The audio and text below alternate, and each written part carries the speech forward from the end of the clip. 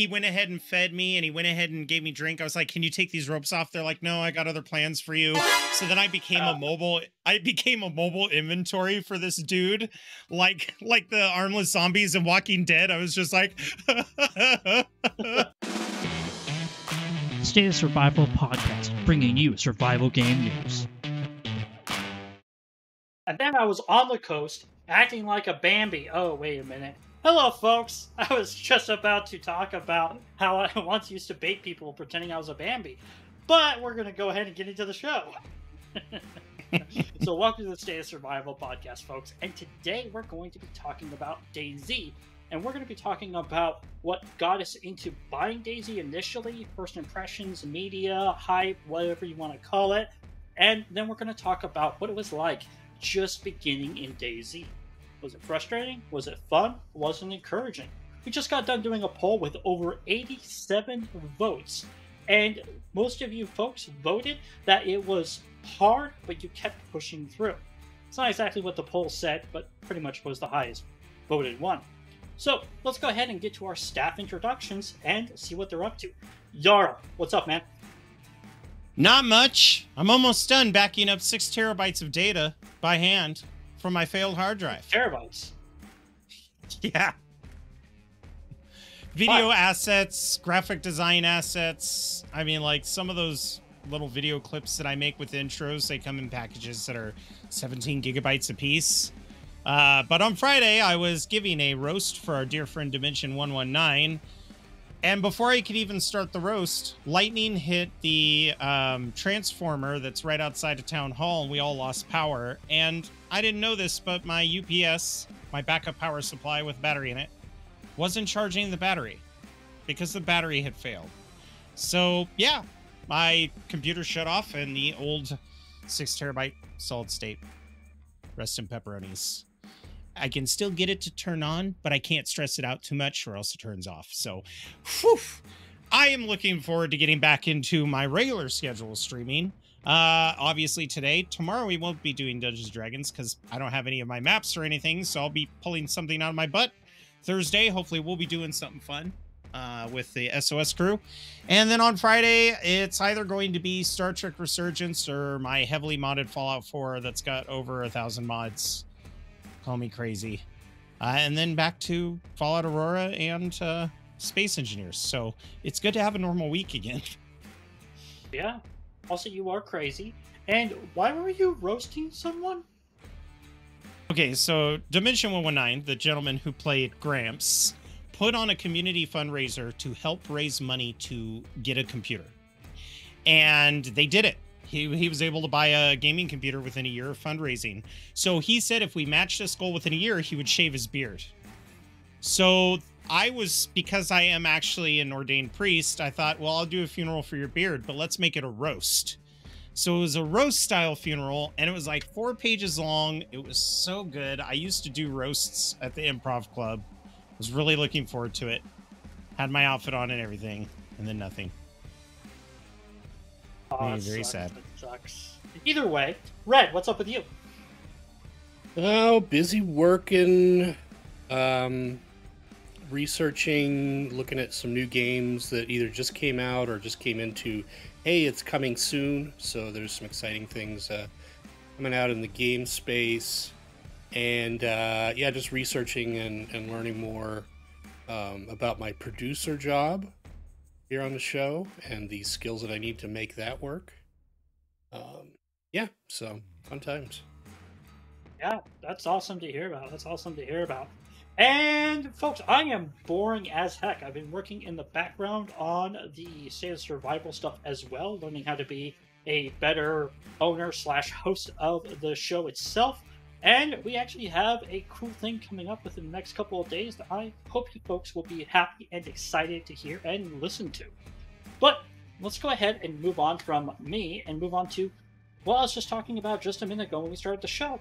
Yeah, today's podcast is going to be about Dayz and what made us want to buy it, what really got us interested in Dayz, and what it was like being a Bambi, a fresh player washing up on the beach, or if you're a pre-6 player, possibly spawning in the woods a little bit off the coast.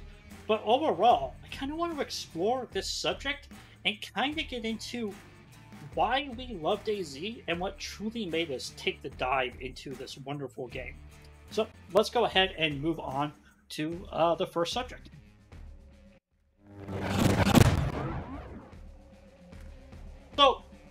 So we're going to talk about the first impressions of DayZ. What actually made us want to buy DayZ itself?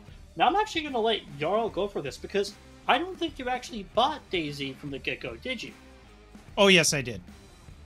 Okay. So I was a big Arma 2 player, and the team and I really got into it. I've always been a fan of tactical shooters, especially realistic tactical shooters. Arma 2 just fit the scratch. And then I found a server called Altus Life with Arma 2. Got into Altus Life. I was a cannabis farmer. You know, it's a roleplay server. Had so much fun. Got tricked into robbing a bank and realized, oh my God, roleplay with this kind of thing, you don't have to be good at gunplay, which I am, but that doesn't have to be every time you play an Arma game, and I loved it. And then there was a murmur back in 2012 about this mod that came out of nowhere called the DayZ mod. And I was hooked ever since. I even bought Standalone the moment it came out on early release. Tried playing that a little bit, but I went back to the Arma 2 mod until it fleshed out. But yeah, I was totally roped into DayZ just because I played Altus Life and realized that the Arma 2 engine had a lot more to offer than just tactical missions every day. That's really cool. And more or less what I meant when I said that you didn't buy it right away is that the Arma 2 mod DayZ actually is what sucked you into the kind of DayZ experience. And like you just said, you literally bought it when it first came out. What made you jump from the Arma 2 mod of DayZ to the standalone version? Was it just the community that you were a part of, or just your experiences like this standalone version is going to be way better, or what? So a lot of it had to do with hype. For those of you who don't remember, early access to the standalone really started propagating right around 2013. I hadn't even been playing the DayZ mod for about a year and a half. And there were some things with the mod that I had some issues with. The bad driving and stuff like that. And I thought, you know, maybe there was a lot of us in the DayZ mod universe that were like, a standalone? Maybe it's going to be free of the bugs that have plagued Arma 2 with this mod. Maybe they'll be able to make it from the ground up. And the first thing that caught my attention was Dean Hall showing what the actual Chernarus look like, and them talking about having skyscrapers and other buildings, other apartment complexes, and just some of the footage that they had of what they were planning for the map based off of real-world photography. And I was like, whoa, this is way more full of life than normal DayZ Arma 2 mod. I totally want to get behind this, and sign me up. And then my first 2 days into standalone, I made backpack inception, broke the server, got banned from the server, and thought, well, maybe I'll just come back to this when it's fixed. Okay. Very interesting about that. I think what actually got me, first impression-wise, to pull the trigger and buy DayZ was honestly, I convinced my friend to buy it for me, because I, back then, was incredibly broke, and buying even DayZ at that time, being only a $30 game, was too much money for my poor broke ass. However, I enjoyed it. I played DayZ off and on for quite a while, honestly, and I never experienced the Arma 2 mod.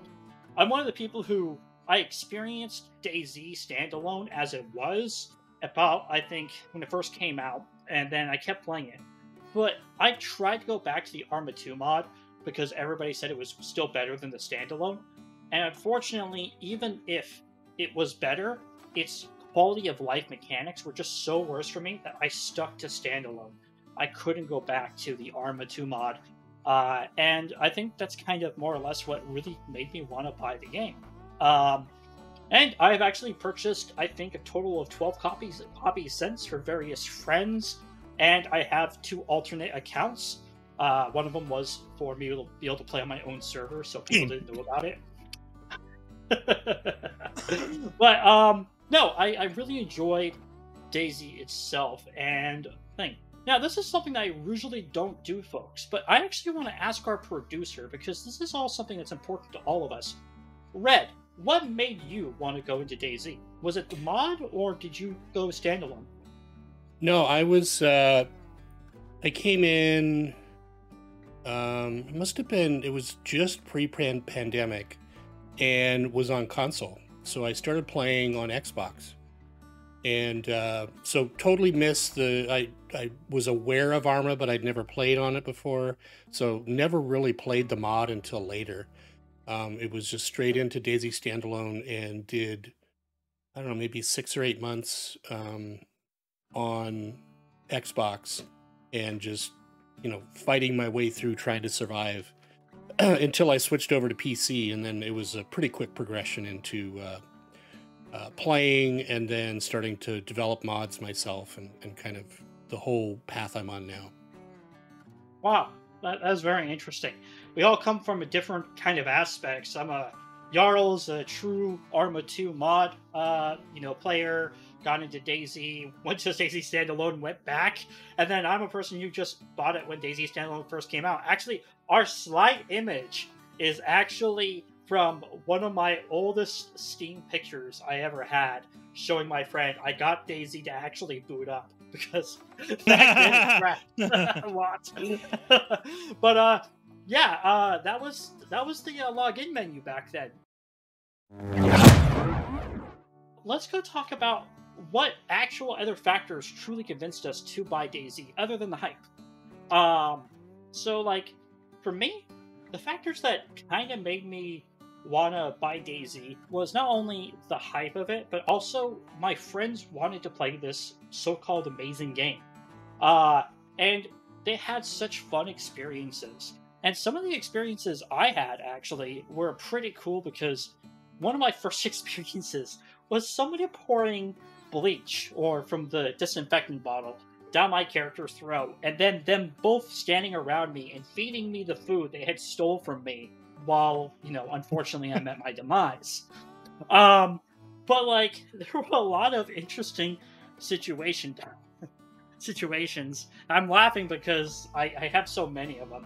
But I didn't experience those until I actually bought Dayz, but I heard those stories, I got that engagement, and that made me, almost kind of like what you said with Atlas Live, it kind of made me desire to make them myself, to encourage them to find them.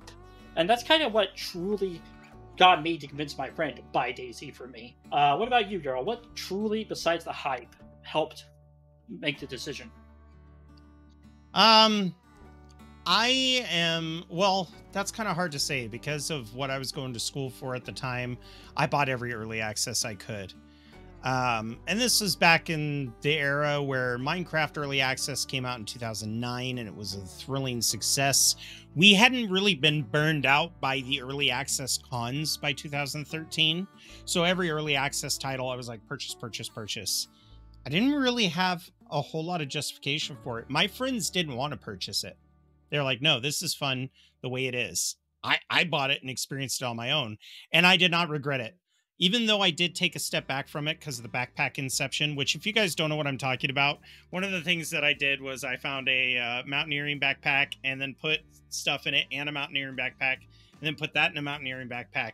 And I'm like, why is this a feature? And then everything was fine until I was like, oh, I know I've got a can of food out here somewhere. And I unloaded one of the backpacks from my backpack, and then the server crashed.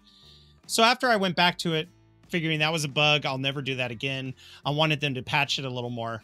I get in there, and I get a burlap sack put over my head. I get tied up with rope, and these guys are like, you're going to walk towards Zelagonorsk. And they're walking behind me, and they're making me sing songs and stuff.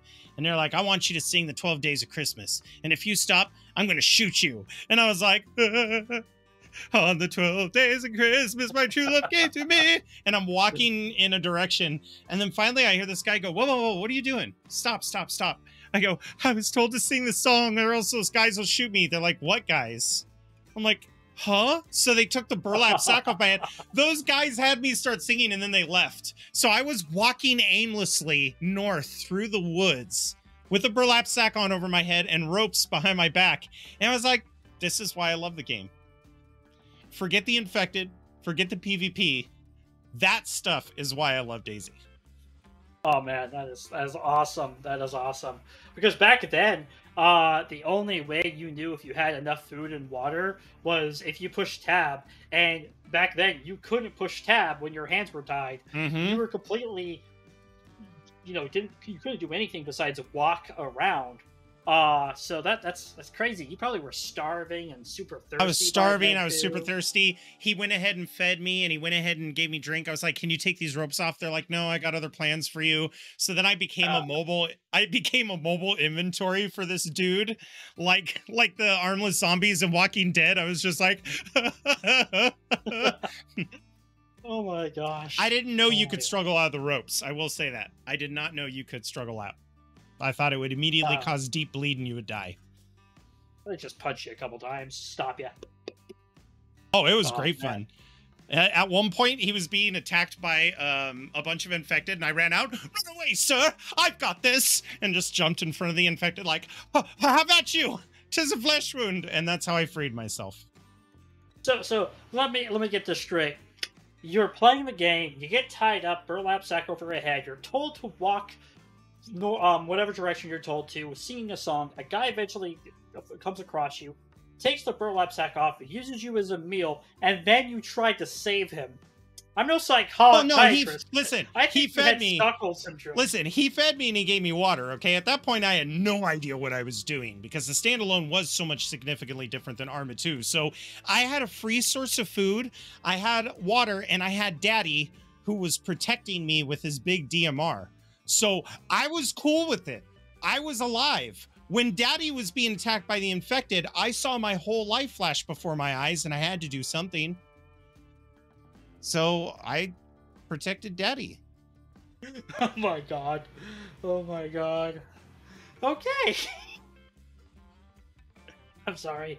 Just clearly Daddy. You had very different parasocial relationships than I did, okay? He was my burlap daddy and I lived a long time with him. Oh my gosh. Oh my gosh. Well, I can't ask Red's first impression and why he eventually bought the game without talking about what other factors actually made him want to buy the game.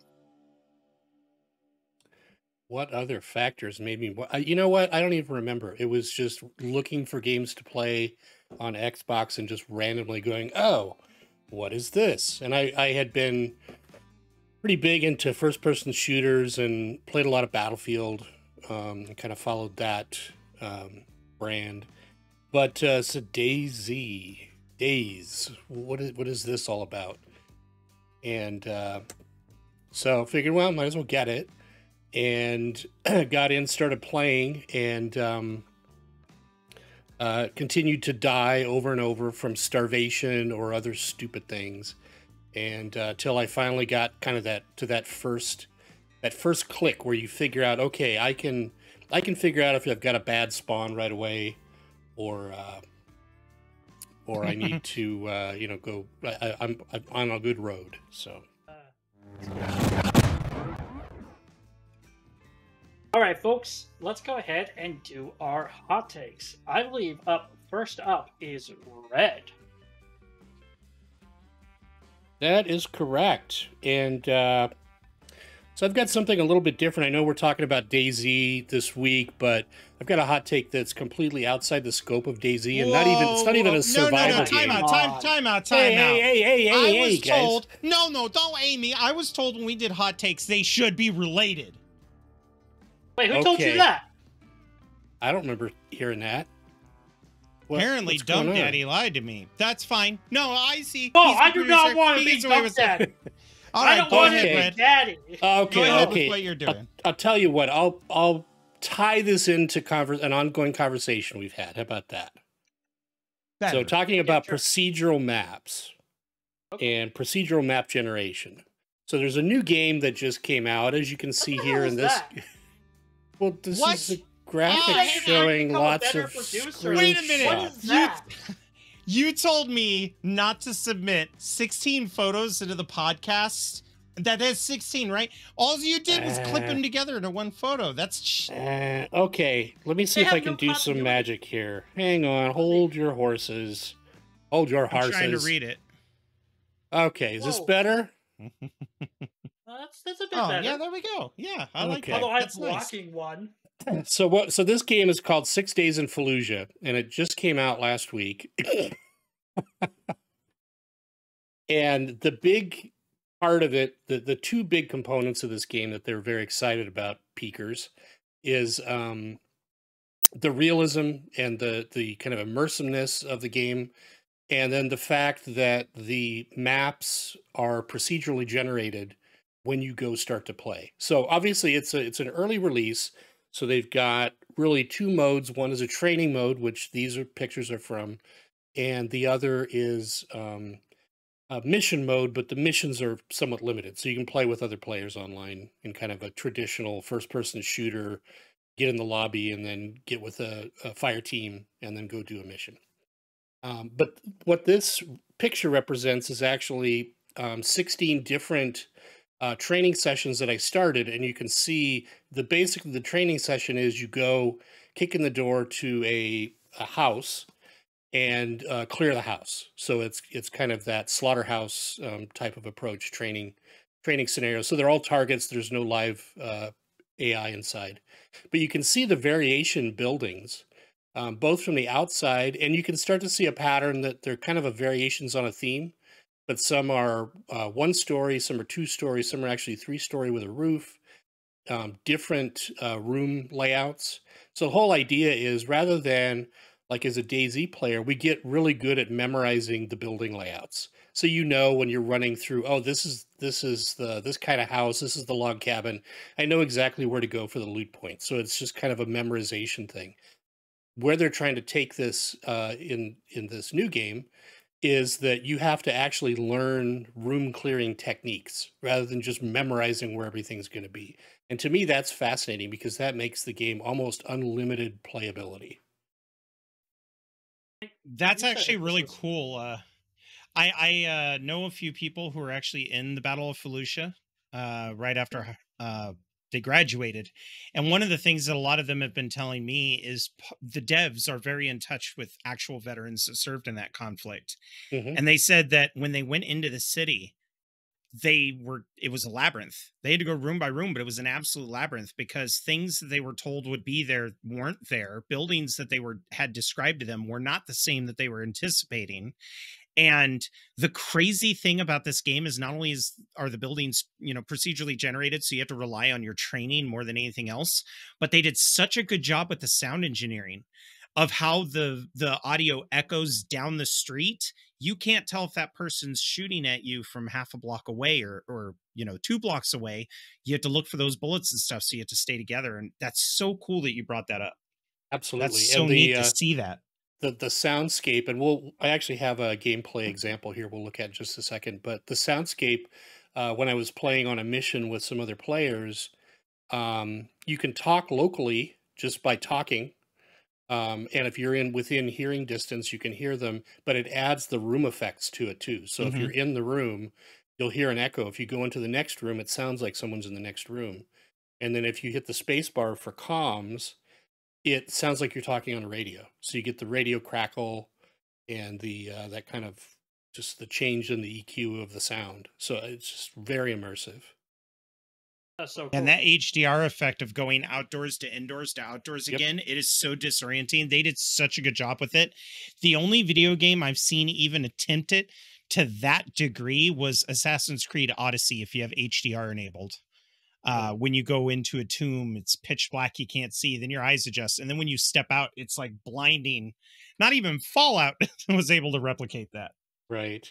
So let's take a look at a little bit of gameplay. I think I got like 2 minutes on here, but we're not going to sit through the whole thing.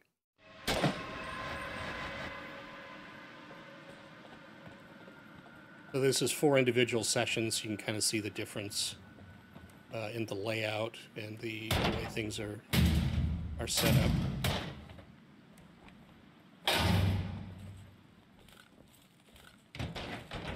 Wow, that's crazy. And don't pay any attention to my targeting speed. I am a complete potato. Potato.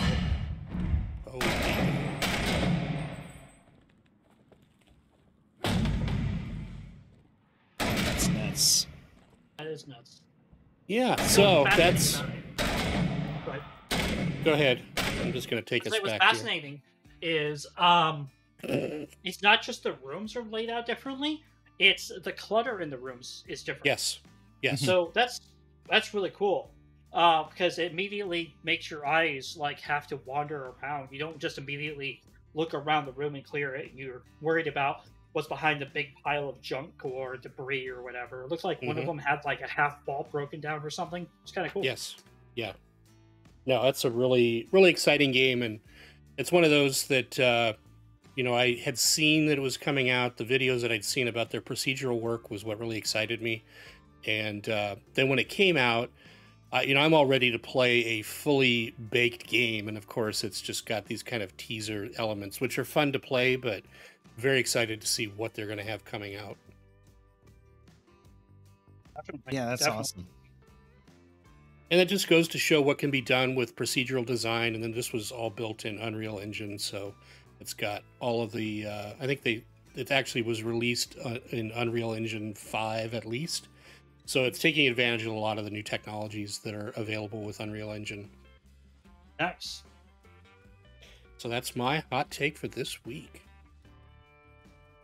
My hot take is also not Dayz related. So you did know. Man. It's a broad spectrum, okay? It can affect Dayz. And my take is on in-game merchants and traders. Now, there was a reality show that came out called The Colony. It came out several years ago. And one of the things that they tapped in is the natural desire for trade. It will happen. You will see, whether it's a guy pushing a grocery cart or somebody with a rundown truck, someone hawking supplies for either ammunition like in Metro or caps like in Fallout or some sort of currency that is not needed to survive but considered a luxury. And I really do think survival games need more of this, even if it's a caravan. And that is one thing I do think Fallout does well, is the trader caravans. We saw it first really shine in New Vegas and after that. If there is ever an NPC mod for Dayz that has traders, this is how it should be done. It should be done with armed escorts where they move from town to town and they have minor things that you might need. Ropes, you know, knives, axes, matches, canned food, beverages, things like that. I really think that could be strong. As for the currency, as long as it's themed and it works, I think the currency system could be very easily done, even if you just do a barter system. Here's how many of these items have been looted on the map, therefore it has this value. That might be a lot of processing power for a mod. But a lot of the trading mods we see now, it's got a market, there's some people standing there, you have an ATM with artificial monies, and then you go buy things for crazy amount of money. That's how most of the trader mods work on Dayz currently. But I'd like to see a more immersive system where it's like, okay, bullets are worth more. So if you trade bullets, then you could potentially get a scope or binoculars or, you know, things like that, gloves, things that you're struggling to find. Could you shoot the trade caravan? Absolutely. You know, but with the NPCs around it, maybe it'll be difficult. Maybe you won't get that much if you shoot them because they shouldn't carry everything. They shouldn't have military spec weapons. It should just be general goods and they should travel near the coast like actual merchants would. But that's my rant. I think more games should have merchants, and just having a trading system does not ruin a survival game. If anything, it just psychologically makes more sense. No, that's definitely true. That is definitely true. And folks, because I am lame, I don't have a hot take. Let's go to commercial. All right, folks. Now that we are back, let's go ahead and talk to each other about what was it like the brand new player experience when we first logged into Dayz. Our first 10 to 15 deaths. Because let's face it, if you survived your first life and had a heck of a time, you had friends helping you, and that is a totally legitimate way to play. However, for me, that was not the case. I spawned on the beach. I was trying to figure out where my friends were. We're all playing the game for the first time. they were telling me their landmarks and everything else. We're doing, the logical things with, oh, I see a factory. Oh, the coast is on my right. The sun is on my right. And we were all, giving each other these instructions. About, I don't know, 4 or 5 deaths in, we finally find each other. And when I say each other, I mean there's 5 of us, and only 2 of us find each other. And the rest of us are still lost. So we're still staggering around, not knowing how to do this. And it wasn't because the game was bad. It was because we were learning how to play the game. We were having laughs, belly aches. We were making fun of each other, sharing experiences, and all of those kind of situations. I remember when we figured out that we could make a fire. Actually, I take that back. When we found out we could take an axe to a tree and get firewood, it was like we were like celebrating like it was Cinco de Mayo. We were like, yeah! We were so happy. I call those the Oonga Boonga moments where you're like, fire! Ah! Wilson! Oh, sorry. Different movie. But no, that was my experience for like my first like 10 to 15 deaths, was just stumbling around with my friends on comms and them stumbling around. We didn't have infected back then when the game was first put out, but man, it was definitely a struggle with the survival part because we didn't have no hood icons of food and water. The only thing we had was if we ate enough food and water, we would get a gray on a dark green energized or hydrated situation. And the brighter green it got, the more food and water we had. And if we got all the way to, I think, full water and whatever, we got an additional bar telling us that, like, we're golden. There was no health system. It was all blood-based. Everything was about blood. There was nothing about how many hit points that you had or what so. If you got a bleed, you took care of it right away as fast as you could. What about you, Jarl? I still to this day find myself looting IV test kit, blood test kits, IV start kits, and saline bags. I stuff those in, and then people are like, yeah, you don't really need that. You just need to make sure you've eaten and drank. And I'm like, well, great. My first experience, my first death, I was killed by a lighthouse. Now, I had gone back to Dayz after the infected were added in, because that's why I play Dayz, is for the infected. So by the time I actually, after the backpack inception moment, started playing, a lighthouse killed me. And that's because I was at the top of the lighthouse, and I go over the ladder, and I feel like the game was like, haha, gotcha, bitch. Because I went up to the ladder, and it's like, slide down. And I'm like, oh, dude, slide down? That's totally cool. No gloves. Down the rusty ladder on the beach. And then I'm like, dang, why is my vision all black and white? And I ended up dying from blood loss because I cut up my hands. My second time dying was because I ran out of, that they call it the Jamaica house? I ran out of the Jamaica house real fast, and there's 2 steps and then ground. I went flying off the porch, broke my legs, and then crawled down the street until I found another Bambi, and I was like, kill me, kill me. Nope, they didn't kill me. They just went, ha ha ha, took my stuff and left. I was like, dang it.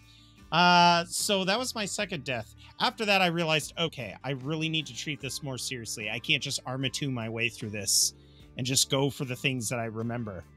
So I finally started gathering the gear that I needed. I was like, oh, boonie hats you could put a fish hook in? I'm going to fish.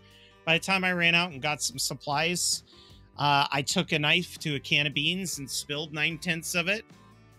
And I was like, so there were a lot of deaths. There are so many things about that game, and I just love it. I burnt my chicken. I was like, well, at least it's cooked. Didn't realize that still gives you food poisoning. It was a lot of fun. I enjoyed it a lot. But I think what killed me the most because of when I came back was the helicopter zombies. Or the helicopter infected. Just having infected breakdance around you when they attacked you. They don't do it nearly as much anymore. When you're running around the street and they're orbiting you like crazy, clawing at you, and you can't hit them. I didn't know if you walk backwards, you blocked. So, yeah, lots of deaths that way. It quickly became run north as fast as you can. Man. you know, some of the new players' experiences was I remember learning from my friends that if you ate from a cereal box, this is pre 6'3", folks, that you would get a compass. There was a percentage chance to get a flat kid's compass. And the reason why I got so excited is because compasses back then were not easy to come by. And so you always wanted to find a compass because the game had, I would say, it wasn't terrible visuals to learn where to go. It was more of it was very easy to get lost. Like, I would tell my friend, okay, the sun's to my right, the coast, the ocean's on my right, that must be the east. So I'm gonna go with the sun to my right, and I'm gonna keep going. Well, didn't I know that Dayz is technically on a tilted axis? So when I'm running with the sun on my right, yes, I'm running north, but I'm not. The map that they give you in game, because they, you know, the paper map, that is actually situated in a direction where you think you're running straight up on the map, but you're really not. You're like at a weird angle. So I always got a little bit lost, and the compass was one of the few things that I wanted. So when I found out you can get it from a cereal box, oh my gosh, that was amazing. That's not in the current version of game Dayz anymore. You find them more at like little camping, hunting stands inside the market stalls. Sometimes you find them in houses. But I just remember the excitement of that. And I remember the other thing that I remember most about was finding a can opener was like finding gold. You were so happy to find a legit can opener. And can openers used to break down really quick. You go through like, I think like 4, 6, or 7 cans before you actually had to find a new can opener, because they were that valuable. Canned food used to be really, really valuable to players. And that's not really the case anymore. Yeah, that was partially because back then, like, finding chickens and stuff was very difficult. Fishing, you would catch 30 willies before you got a decent fish. And gosh, those can openers burning out, that really made me upset. A screwdriver was my favorite can opener, hands down. Just because the normal can openers were so sought after and so unreliable. Yeah, definitely, definitely. Well, let us go ahead and talk about our troubles and true joys that bring us to, for new players, right? We spoke about it a little bit with the can opener and the compass, you know, the screwdriver in your case. But, like, what actual troubles did we encounter in Dayz? What were some of the hurdles we actually had to take care of? Yeah. For me, it was the change in the socioeconomics. And what I mean by that is there was, so the term Bambi, you know, you see it on Frankie on PC and 1080p. You see it a lot where they use the term Bambi. Bambies were innocent people. They were fresh spawns that were innocent, meant you no harm. You used to be able to wobble dance. That meant, come talk to me, I'm friendly. You used to talk to them, they'd be like, yeah. You would even give them a can of beans. Boy, when Dayz Standalone came out, that changed real quick. Once these guys found out they could run to a railroad track, put a rock in their hand, and knock out a player who had some pretty decent gear, the fresh spawns became vicious. I actually don't even like calling them Bambies anymore. And I think that's what got me killed a lot. It's just like, oh, there's another guy in his underwear and his t-shirt. Maybe he will want to party up and we can go find supplies together. But he would mercilessly beat me with his fist for no reason. I didn't have anything I could offer him. Maybe some rags. But it used to be when you first played, if you wanted bandages, you had to take off an article of clothing to create those bandages. Not a lot of places gave you the bandages right in the beginning. So that, I think there were just a couple learning hurdles with the socioeconomics of that game. Now, could you play devil's advocate in the same situation? How could you spin it to sound positive?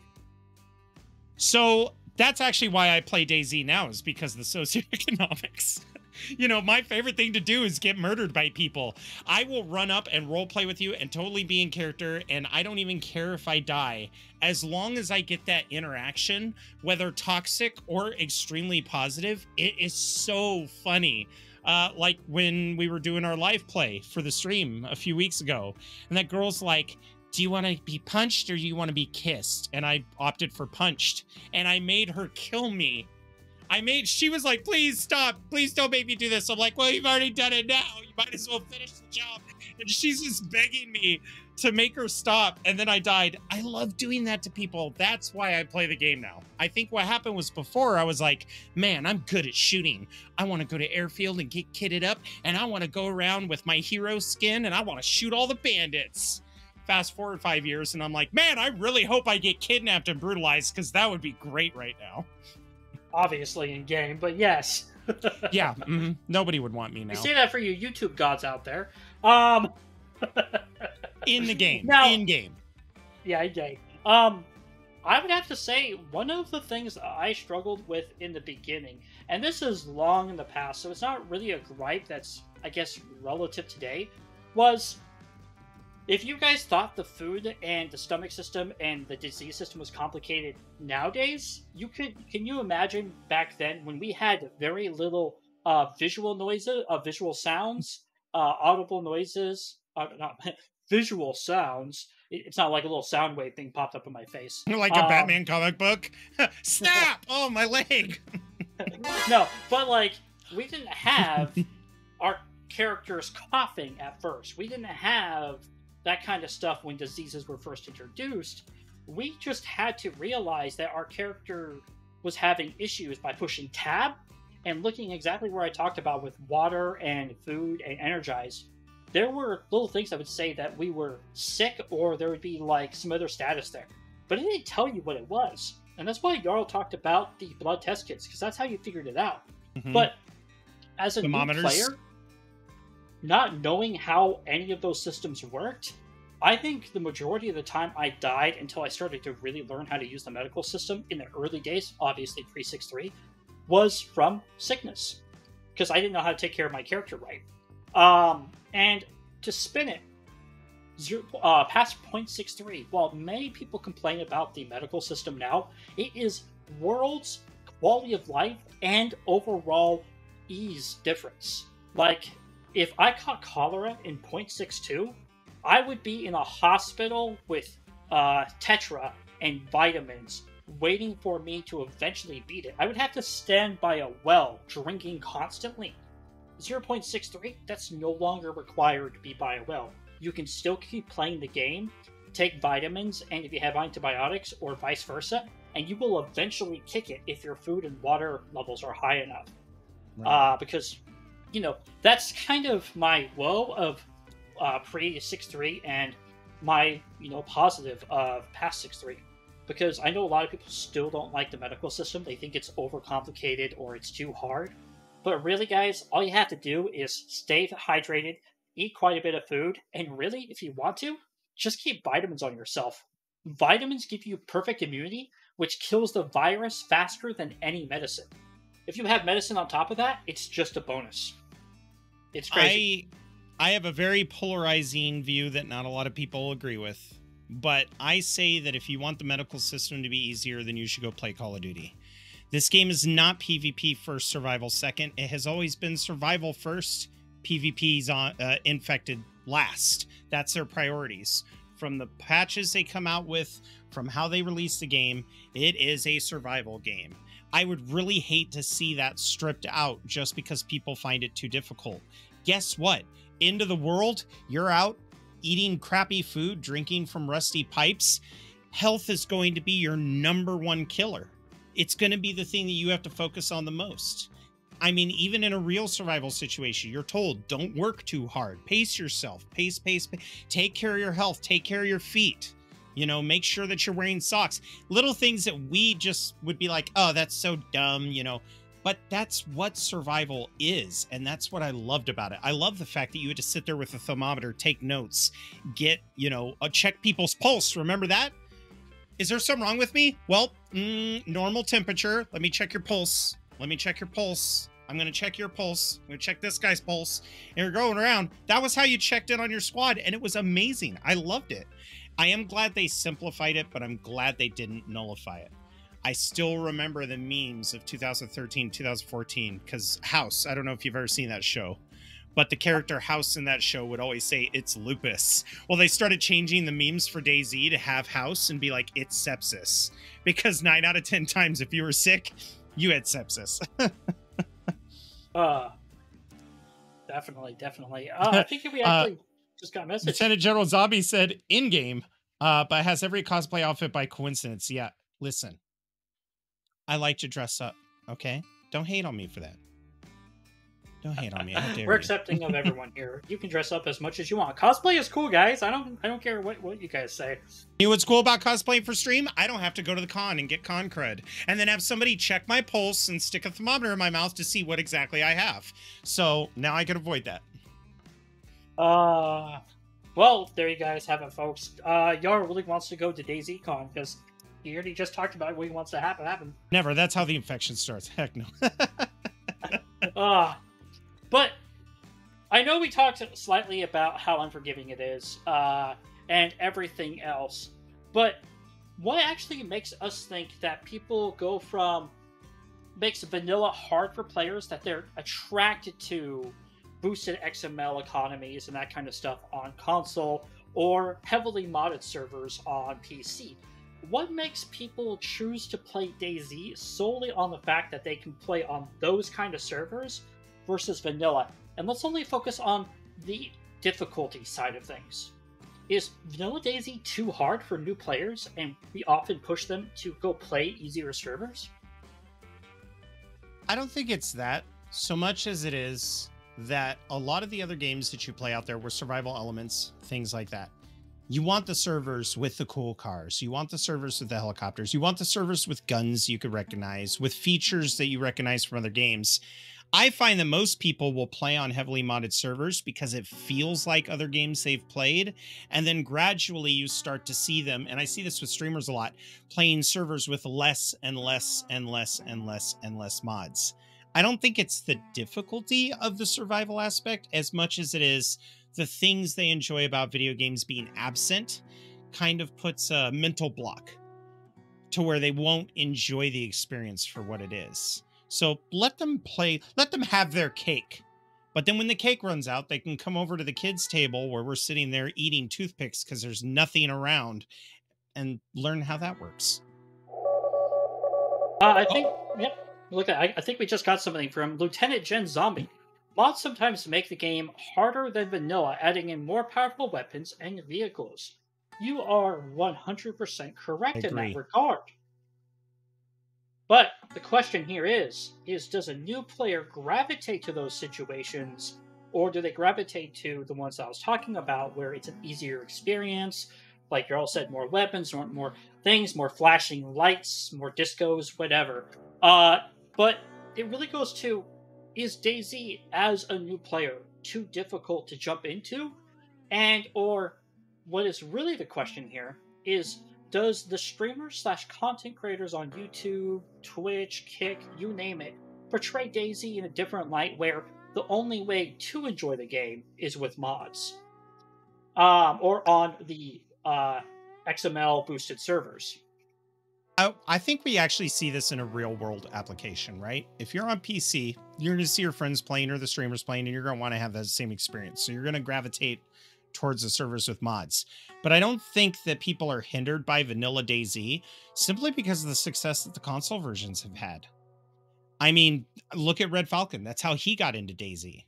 And they're not modded, you know? In fact, sometimes they're behind in patches compared to PC.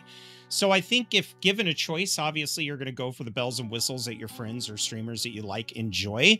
But I don't think that new players are turned by the vanilla setting in general. Sure, they'd probably like more mods. And if there were mods available on Xbox, I'm sure they would probably gravitate to those modded servers first. But I always call it the your server is full conundrum. You get in that Dayz itch, you go to join your favorite server, it's full, you know nothing about the other servers, so then you just join a vanilla one. And you're like, you know, this ain't so bad. Lieutenant General Zombie hits us again with, I wouldn't say the games are very hard to jump into. It's the community that makes it hard or easy. DayZ has a rep of being shot on sight and stripped naked. Yes, especially on modded servers. 100%, because you can get pinged and dropped from a crazy far distance. Whereas in vanilla, where the guns are a little more bolt action, the guns are a little more forgiving, the weapons are a little more basic. I think that is where you start to see that true horror of the biggest threat is weather, survival, and infected. But absolutely, if you go in and you play on a modded server, you could get hit by some guy with night vision and a rifle that can shoot up to 1.5 miles. And, you know, that can be kind of a deterrent if you've been struggling to get off the beach. Yeah, that's fair. Mm-hmm. No, it's fair. But I also think that the majority of major people streaming DayZ or the most watched videos aren't those situations. And that's where I get the idea in my head, mind you, I don't know if this is the populace, but in my head, that these videos and these streamers who have these major viewer counts are the ones who help influence people on why they want to play DayZ. And when they play vanilla and realize to get what they see on these streams and these videos, they have to go to modded. I understand why a lot of people think vanilla is too difficult, because what they saw in these streamers and videos that have huge count numbers or viewer count isn't what DayZ truly is as a default game. Right. That is true. That is true. We got a couple of comments here. I want to go with 330Ts real quick because that didn't pop up. The streamers I watch play on Survival DayZ server, hardcore survival. I do love hardcore survival streams. I'll watch those, and I'll definitely lean more towards that. So that's for sure. Always Streams also says, I feel like DayZ to a new player can be difficult and boring. It's not an on-the-surface game. It's a muddled rock you wash in the river to reveal its golden undercoat. I could not say that better even if I tried. I think what might make vanilla DayZ a little more appealing is there is a population of people who play DayZ for the infected, for the horror elements. They want that Resident Evil feel of going through Raccoon City. I really don't think DayZ's there yet. I think the infected AI, and I understand it's not zombies, it's like a rage virus, which is actually really dope, but I think they could encapsulate that more. Whether it's giving them weapons to use, like mindlessly, or just having them be more of a threat. God, I think one of my favorite things I ever saw was a modded server, and I've never been able to find the right mod combos, where the dark nights were much darker, the infected were faster and a little stronger. They also didn't orbit around you. And just having the guy look around with this flashlight and seeing the beady eyes of the infected down the street walking towards him and then going, that was terrifying.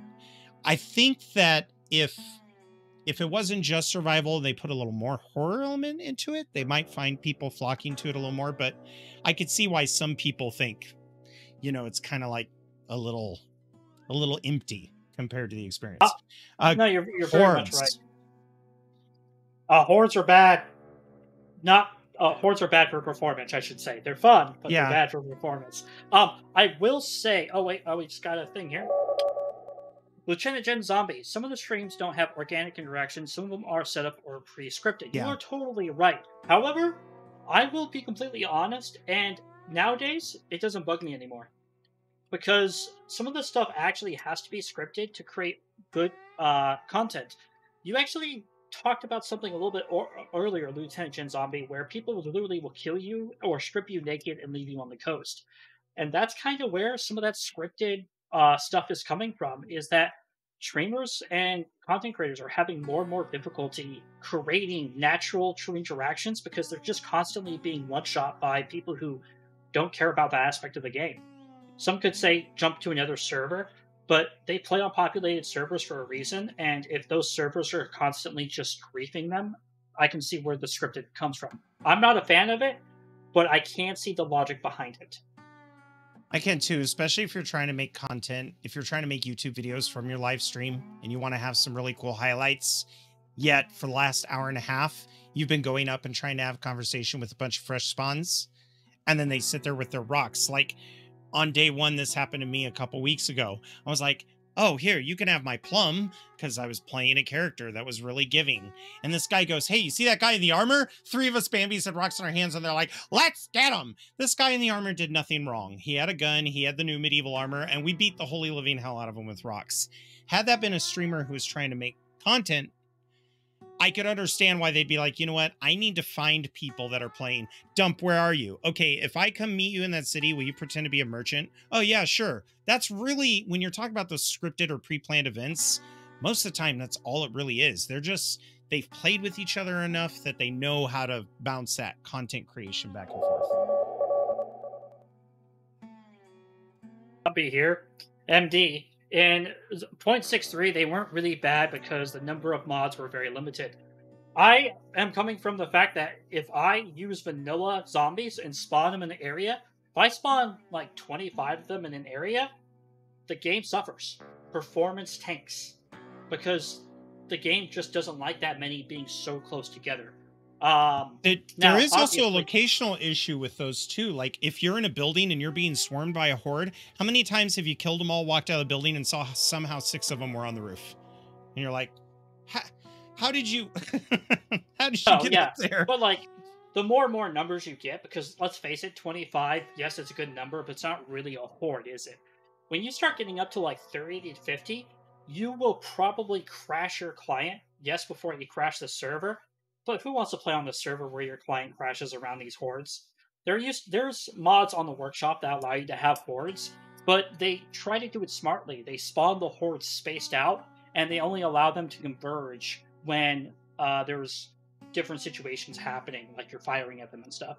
But wandering hordes on a vanilla Dayz server, kind of bad. Yes, and we've got Ryan here. I'm sorry if I say this wrong. I believe that's Zeiss in New Zealand. Maybe I'm doing that wrong. Zeiss in Z for now. Says, I think scripted content in streams encourages players to RP when they first start, so it doesn't bother me, as I think it's overall good for the game. Yeah, and you know what? I kind of get both sides of the fence. I always roleplay when I play Dayz, but I join non-roleplay servers.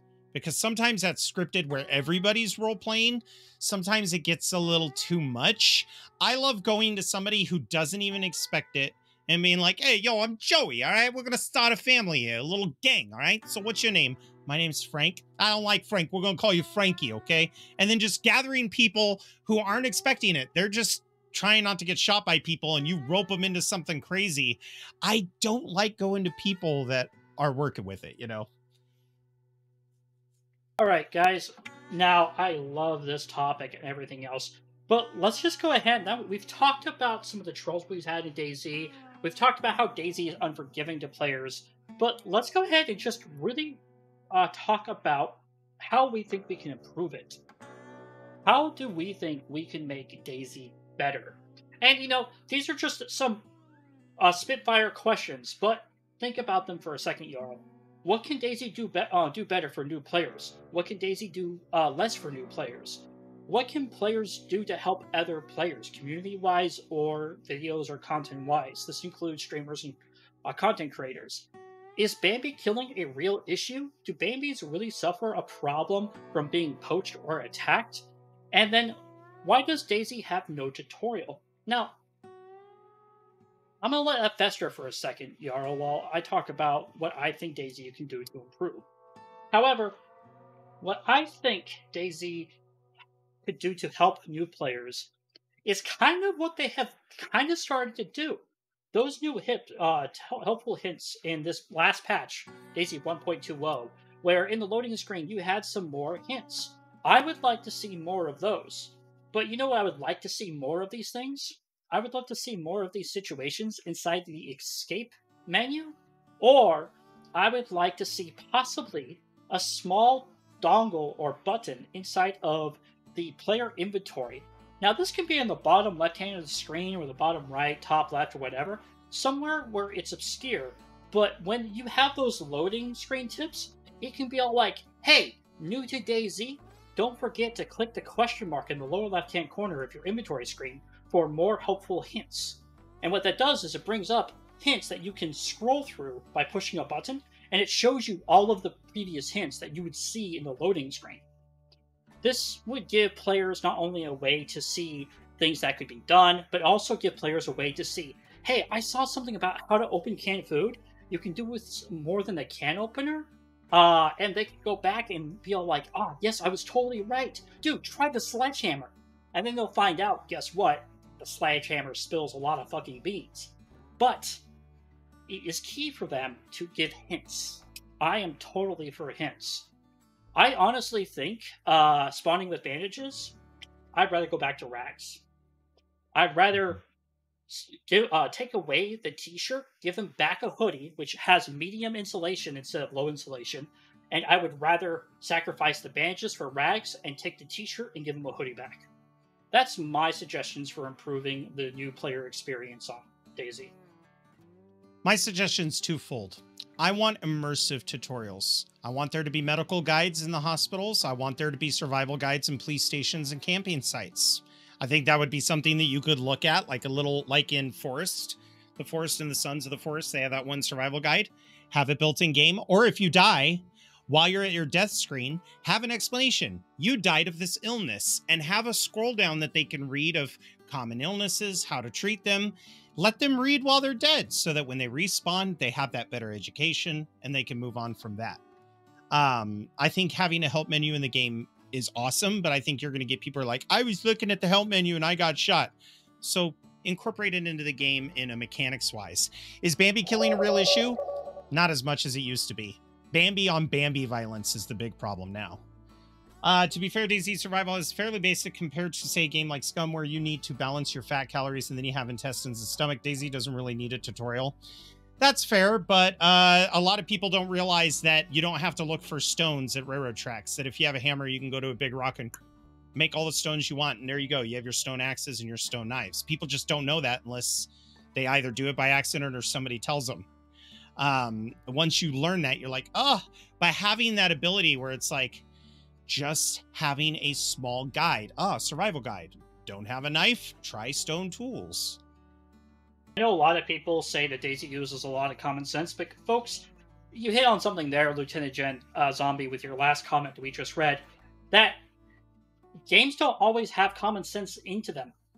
I don't know how many games I've played out there that are survival where it doesn't make common sense. Like, I was recently playing Rust, and the only way to get stones is to attack a large boulder. I can't hit a stone face. I can't smash the small rocks on the ground or pick them up.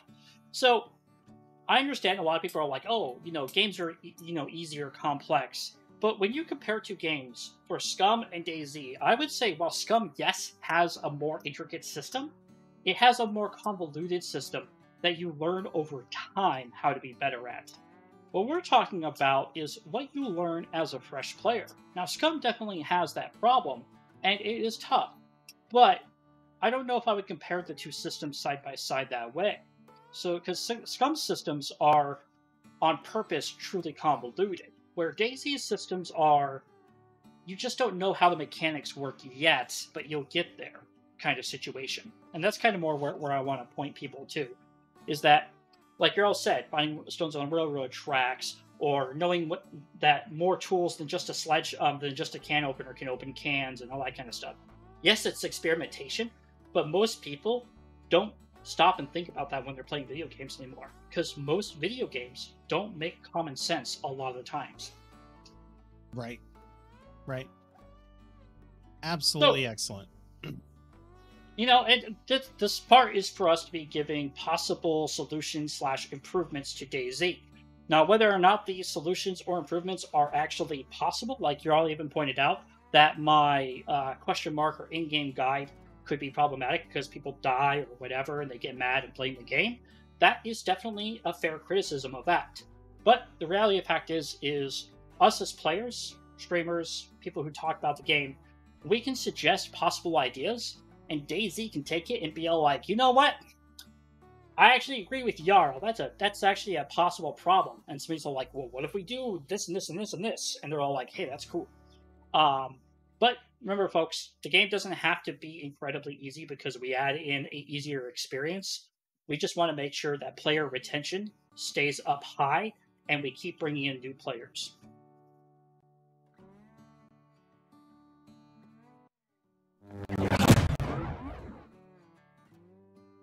So, folks, we recently decided to do a poll on our Twitter about what people experienced in Dayz when they first started playing. Now, I'll tell you what I wrote for the poll. What was your first experience in Dayz like? Leave your comments below or vote in the poll, but we're wondering. And the poll's winner was embrace the challenge, is what most people said they did. Now, coming up in actually neck and neck, they weren't even neck and neck, they were even, was that they found the game challenging and frustrating. And only 8% of the pollees found had a friend to help them out. This was out of 87 votes. So if you voted in our poll, thank you. That was our highest voted poll yet, and it was awesome. But we also got a lot of cool comments. Like, we got a comment from Jarl, who cares about him. Then we had Lord Facepalm.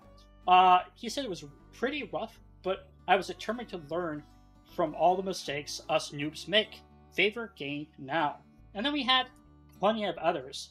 Like we had, little Mr. E. I bought the Dayz game on console, and it was unable to load the game for like a solid year back in 2018, I think. And then I downloaded Dayz and got on and was so happy. And then some guys who were cannibals and were friendly with me and made me kill a guy with a pistol. Now, we have a couple of more contents and everything else. One of the funnier comments that we got was not necessarily a comment, it was a video. And it was the famous Scale Speeder. If you guys don't know who he is, his name is Scale Speeder. You can look him up on YouTube. He hated the game. He played it first time on Xbox when it was a demo, and he could not stand it. He literally died of thirst because he wasn't paying attention and didn't see that the right trigger made him drink water. But overall, this poll is just a small segment of the entire Dayz community. And while I would love to see the entire Dayz vote on this, not only for, because it's awesome, but also to really see whether or not these numbers remain the same, whether or not the outcome is truly that. Because a lot of people who follow us are more hardcore and more vanilla lovers who like a challenge. I would love to see one day maybe get a huge audience of just people who are brand new to our poll and see what happens. But overall, folks, I think this was a lot of fun. Oh, I think Dave said something.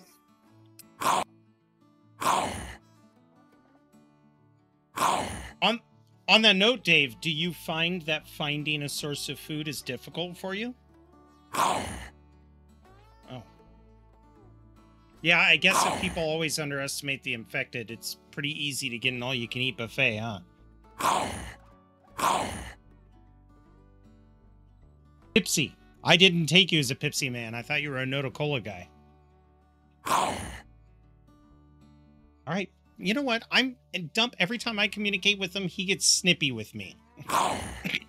Yeah, you too, buddy. I'm going to let you handle this, Dump. Come on, Dave. Be fair. What have you seen players struggle with? You're an infected. Food's everywhere for you.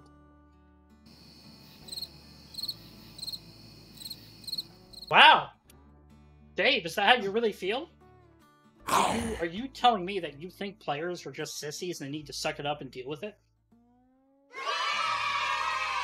Oh. Wow. I just want to go on the record here, folks. Dave does not speak for the community. Dave speaks for me. I agree with Dave with this one. Yeah, high five, Dave. Oh my gosh. Oh my gosh. Now, what's really interesting, too, and I have a pen in my hand, I don't know why, but, is server owners.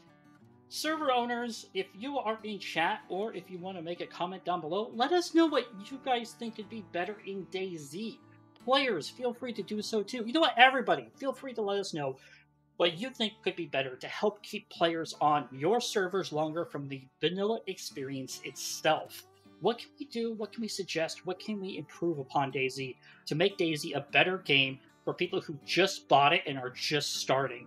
Whether it's making tutorials, videos, in-game guides, the devs doing something unique and new like their helpful guides from 1.21, or just overall being more welcoming as a community. What do you guys think we can do overall? So, now that I've said that, and ran out of breath while saying it, I would like to talk about our closing remarks. So we talked about our experience with why we bought Dayz, or what made us bought Dayz, or in Jarl's experience, what made you go from the Dayz mod to Dayz standalone, back to Dayz mod, back to Dayz standalone. But it's really interesting that we had all of these fun and different experiences. I came into Dayz when it first hit standalone, never played the mod. Jarl was a mod player and played Arma 2 before the mod ever came out. Red is late to the business but absolutely loves the game. Was once a console player for a short amount of time too. All of these things are a unique perspective on how we are introduced to Dayz, and actually what pushed us to buy it was actually different as well. Jarl was more about the hype, I was more about playing with my friends and everything else. Red missed the bus, and he came in very late, but he still enjoyed the show over the Dayz overall and was very happy about it. So, think about that, folks. We have so many different opinions, so many different ways of seeing Dayz, that we also had different experiences on our first 10 to 15 deaths, our first survivals, our first things. And we have various opinions about how to actually make the game more welcoming to new players. Dave thinks everybody is a sissy and needs to suck it up and deal with everything. We all have different opinions, and you know what? You can't fault Dave because I'm pretty sure he gets quite a few chomps in every now and then, so he's probably happy.